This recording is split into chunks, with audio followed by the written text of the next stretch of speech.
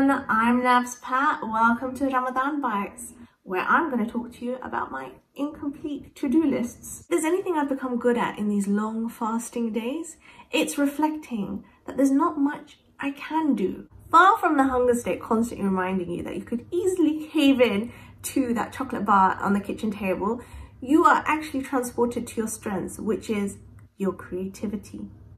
This starved state has often been the inspiration for a lot of projects or ideas that I've pursued. I sit before you confidently able to say that I'm a comedian. And where did I get that idea? Exactly 2 years ago in Ramadan. I've done stand-up comedy and I make comedy videos on YouTube. Ramadan comes and it frees you up. Your mind is allowed to wander far from that negativity and undampened by certain restrictions because you never actually had that time to dedicate to that thought process. On a full belly, I've been able to execute the task, but on an empty belly, I was able to sow the seeds for it. Looking at my relationship with time, space, people in a completely different lens. And you know what?